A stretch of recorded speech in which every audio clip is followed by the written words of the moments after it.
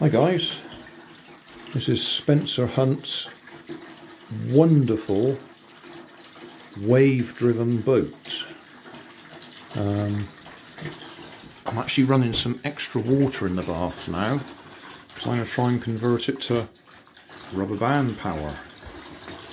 I'll just see if there's enough motion in the water to demonstrate.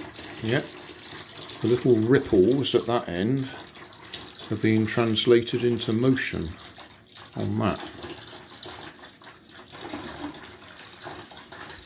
The boat vibrating up and down over the little ripples makes the paddles bounce up and down, and the resulting motion is forwards.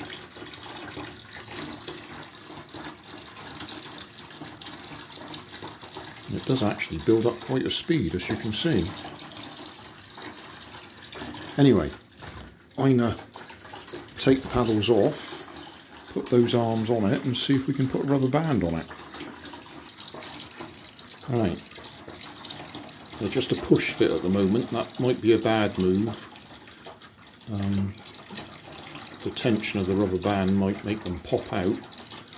They're also quite thin, so if I put too much tension on the rubber band, then they'll just bend round. So we'll try it anyway. Rubber band's in place. I think these are going to be too weak, but I don't want to put too much tension on it anyway. We don't need it to go very far. We just need it to go forwards as proof of concept, as I like to say. Bit of a pain to wind up, to be honest. Not very many turns on there, just to give us an idea of whether it'll actually work. Well, there we go. Rubber band powered boat. Although I probably ought to thicken up those arms. Spencer made them as thin as possible to keep it all lightweight for his wave power. That's about 70 turns.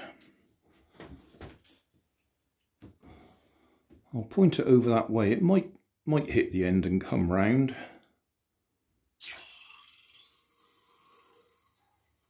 It's a bit of a tight bend for it to get round. We'll launch it the opposite direction.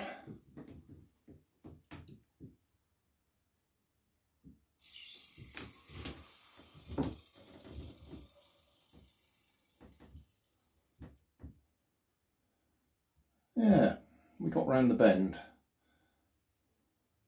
I don't want to wind it up too far because it's going to collapse.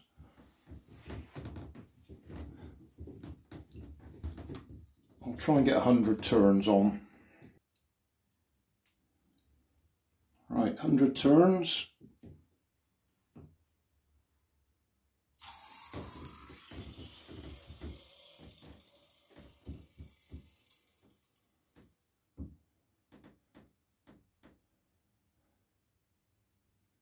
That'll do. We went round the bend. It obviously goes forwards pretty well. I'm pleased with that.